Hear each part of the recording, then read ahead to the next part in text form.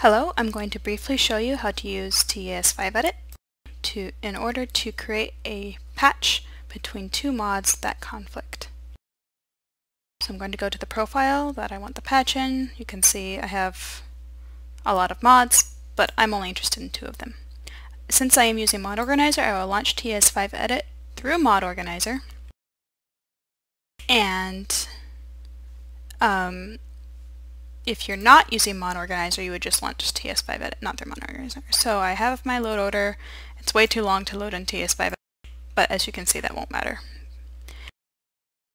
So launch TES5edit, and I need to select only the mods that I want. That error was because I was trying to hold F1 and right click.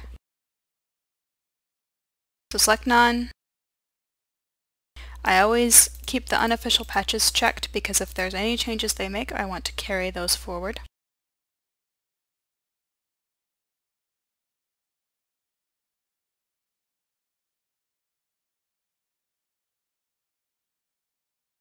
And then the two mods I want to patch are Potions Replacer, which is a very gorgeous Potions Replacer, probably the best one, and iNeed Dangerous Diseases, which edits potions. So I've selected none, and then I only selected the mods that I actually want to load, which is why it doesn't matter that I actually have more than 255 ESPs, because I'm only selecting the ones that I actually care about right now. Now, if I just hit OK right now, TES5edit would load reference info, basically which forms refer to each other for all of them. And I don't want TES5edit to do that because it takes longer to launch. I don't care about that right now. If I was doing something else, I might care about that. So in order to keep it from doing that, I'm just going to hit Shift and then hit the OK button. And then you can see it doesn't load reference info. It takes way faster to load. TES5edit never builds reference info for Skyrim.esm by default. If you want to see what forms are referred to by Skyrim.esm, you have to build it manually. That won't be covered in this video. Okay, so I have Potions, iNeed, and iNeed Dangerous Diseases loaded, and I want to see that they conflict. I happen to know that they conflict because I know they both edit potions, but I want to see exactly which forms conflict. So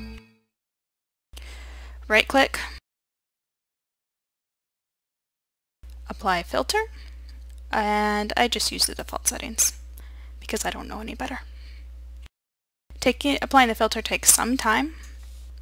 Okay, so Potions is being overwritten, and we can see from this that what's being overwritten is the ingestible. That means things you can eat. Things that are green are not being overwritten. So things that are green are overwriting something else. In this case, it's overwriting Skyrim.esm, and it is successfully overwriting and not being overwritten itself. If we scroll down, this is orange. That means it's overwriting something that isn't its master. It's overwriting something that isn't Skyrim.esm. And you can see the unofficial Skyrim patch changes the model here, and Potions.esp changes the model. In this case, we don't care. It's probably a bug fix model that the unofficial Skyrim patch used, but since the new model from Potions Replacer is entirely different, it doesn't matter that it's overwriting the unofficial patch. Then we have this.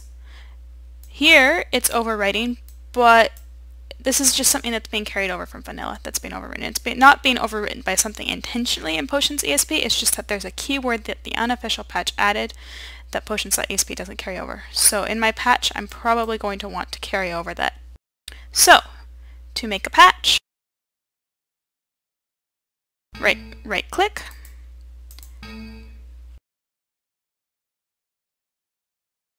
copy as override. I know what I'm doing.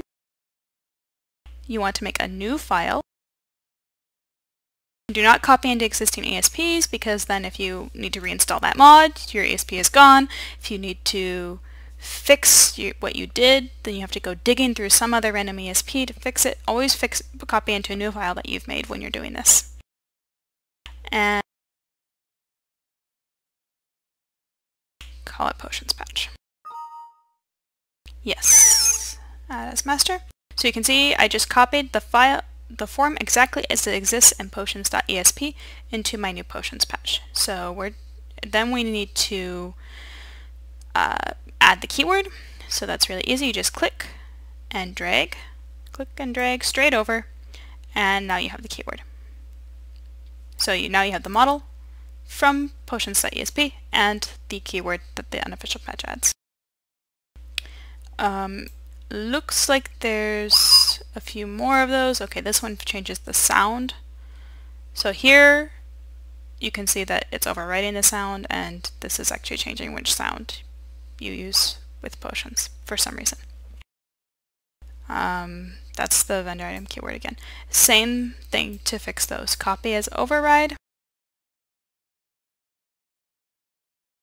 into the same patch I already made. I don't need 10 different ESPs, just one. And click and drag to have the sound.